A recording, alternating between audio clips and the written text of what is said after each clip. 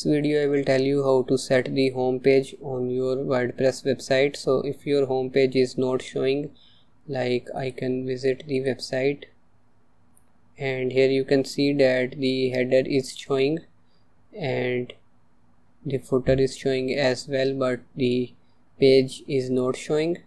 And I can go to dashboard and I can open the pages, and here if I scroll down, here you can see I have the home page but it is not showing on the front end.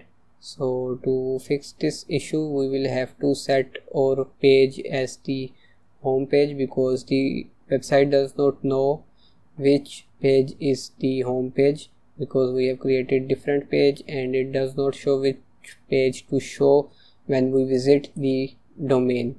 So we have to make this page as our main page, so this will start showing as the default page when anyone will visit our website.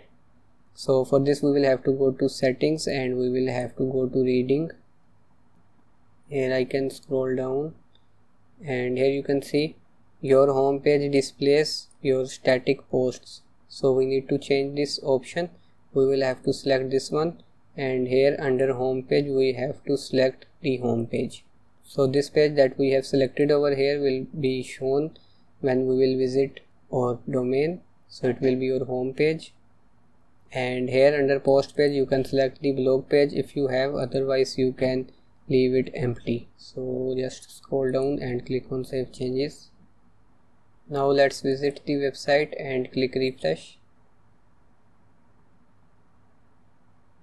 So here you can see that the home page that I created using Elementor is now showing over here. So that's it for the video. If you have any question, do let me know in the comment section, or you can visit my website kashifmehmood.com and you can submit your query over there.